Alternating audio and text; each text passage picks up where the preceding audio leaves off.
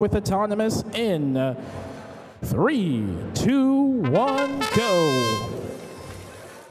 Can do here all these blocks. You're seeing the different strategies played here. That's 4 for red, 8 there with a control zone bonus for that center part of the goal.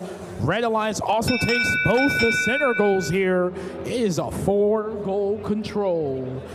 From our Red Alliance, we'll see who takes a bonus. Red takes that autonomous bonus. Let's get driver control away in 3, 2, 1, go.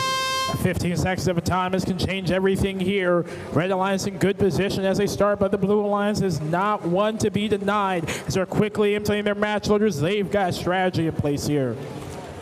There goes Cognes, immediately pushing it. They've got blue control of this long goal here on the short side of the field now. So Red Alliance, there goes a big D score there.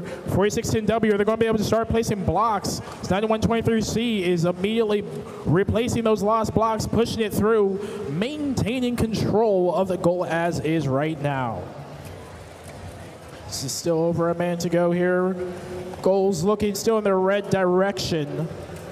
See what the Blue Alliance can do to start adjusting here. A lot of blue blocks on the field. Red Alliance, snacky cakes, pushing all of those blocks out. Here comes 4610W. Oh, a big D score there from 9123C, clearing out that top center goal.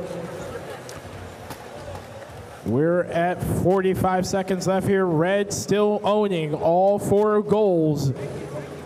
Able to respond in kind to any move the Blue Alliance makes here. We're pushing through. Cognex trying to push through, but there goes Snacky Cakes with a block, able to hold off the defense there from 4610W.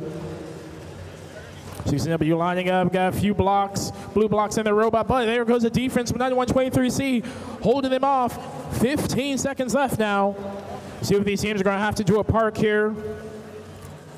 Because Cognes pushing through, trying to get a few more blocks in. They've now owned that lower center goal, as well as having blocks.